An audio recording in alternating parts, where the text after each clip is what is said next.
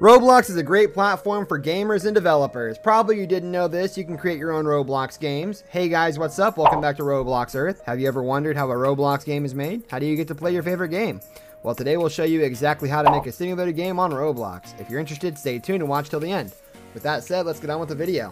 Roblox is an interesting platform. It allows tons of games created by other creators on its platform. Roblox is a popular game with over 150 million active players. Great developers who create and publish their game on Roblox create an income source and earn real cash through Roblox. Now, instead of focusing on games that other people have made, why don't you open Roblox Studio and start making your own games? With Roblox, it's super easy for anyone to jump in at a moment's notice and start making something that's fun and to play and without any prior game creation experience or knowledge. It's that easy. Let's take a look at the 3 steps involved in creating your first game. Step 1. Getting started with Roblox Studio. Roblox Studio is the basic interface you'll use in order to make all your Roblox creation dreams come true. From here you can start building worlds, designing your own game models, uploading objects to the database for other builders to use, and even learn the ins and outs of the program using tutorials and resources especially created by the Roblox Corp. When you first open Roblox Studio, it should look something like the image here. From the main menu, you can pick which template you want to start with, or if you want to start with one at all, and then use the tabs at the top to cycle between either creating worlds based on themes, such as Western or Suburban, or based on gameplay, such as Racing or Obby. And Obby is one of the simplest and most popular types of games you'll see in Roblox. They're basically 3D obstacle courses that players have to navigate by running and jumping to avoid hazards in other areas of the level. They're kind of like platformers in the vein of Mario and Sonic. For the sake of this tutorial, to keep things very simple, we'll focus on making an Obby as your first game. Here. Either way, the next tool that we have here is the move tool, which is very good for moving things in a very accurate manner. Of course, when you start moving... Step 2. Making your first game. Pick the Obby template and upload it. You'll see an interface that looks something like this image.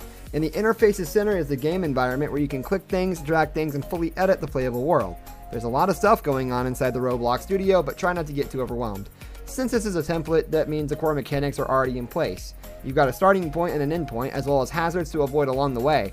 In order to make this your own, we can make some simple changes. First, let's change the sky background to nighttime by switching the time of the day. On the right, in the Explorer column, click Lighting, and that should open up a new box below called Properties Lighting. Lighting with a bunch of numbers in it. Then scroll down to the bottom of the data section and find where it says time of day and time. It's in military time, so you'll need to use a 24-hour version of whatever time you want.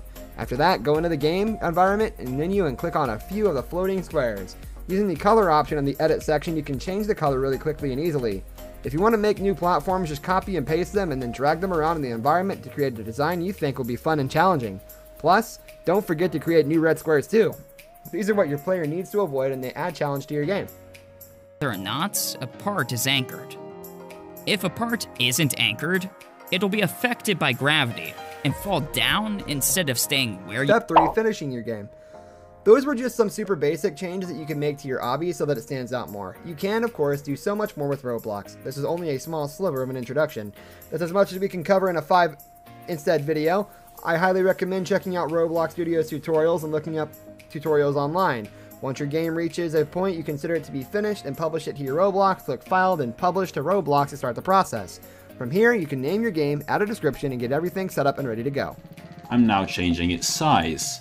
So we can make a piece of grass like this for us. There we go.